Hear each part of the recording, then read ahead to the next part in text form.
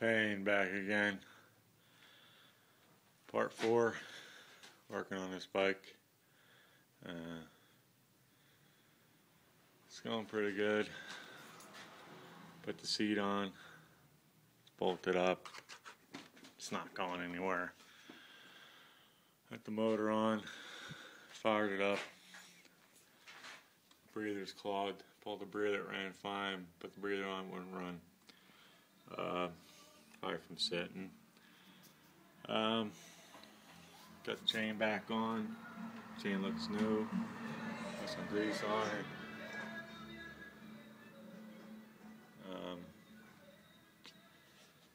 I'm gonna put a clutch on it, a belt, and I'm working on the brakes yet. I haven't got to them yet. I pretty much know how they mount. I need a throttle cable. Just gonna get a new throttle. Got one brake line on, brake handle. How I mounted the seat was I put a bolt there down to the frame, bolt there, and a clamp right there. That bolts in. So looks pretty good. Part 4. I mean, it looks pretty bad. Looks like a dune buggy now. Dune cycle. The seat, I'm not worried about it. It's pretty safe. Got clearance on the gas tank. Even if you lean back a little bit, it might just touch it, but that's no big deal. The clutch is there against the thing. So, part 4 of the Alsport. Looking good. Threw some back paint on it.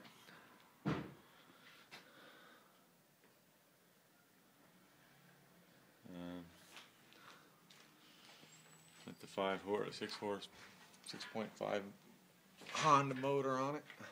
Greased up the rear. Little nipple. So, looking good. Straighten out this wheel. Might straighten out a little bit more, but I got clearance. See in my other video. And so far I got, couldn't buy it, $50 in it. And those lights really set it off. I might soak the fender, get the chrome back, but and the shocks. But looks good. Light.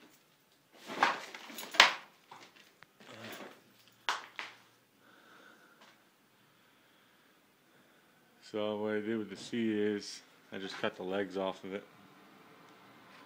Sawzall. I have a ton of them, so figured I'd put one to use. And I notched out. Probably can't really see it, but I notched out here around this seat, and I notched out. I don't know if you can see that. I notched out the back where it sits on the rails. So you got a snug fit.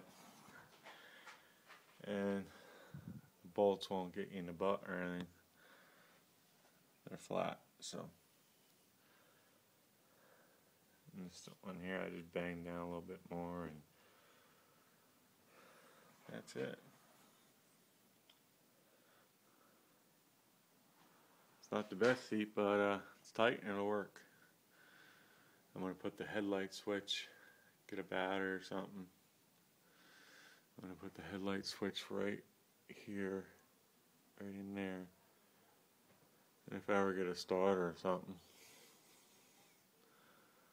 I'll put it, the whole case ring right there, bolt it on, just turn the key. So that's it. Oh, the pegs. I just put some sticky tape, black tape around it. It's like grip tape. So I figured that would work for the pegs. Just cover the ends. Grab your sneaker kind of thing. So, 2 days. Looks pretty good. Thanks for watching.